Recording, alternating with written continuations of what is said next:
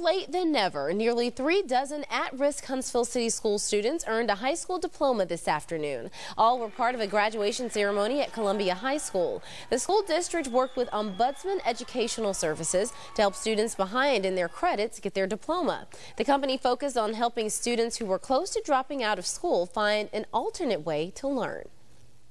I was waiting for it so long, and then it finally came, but I'm glad it came so I can further my education. Because this is what I've been waiting for 18 years, and I thought I wouldn't be able to do it, but now I can.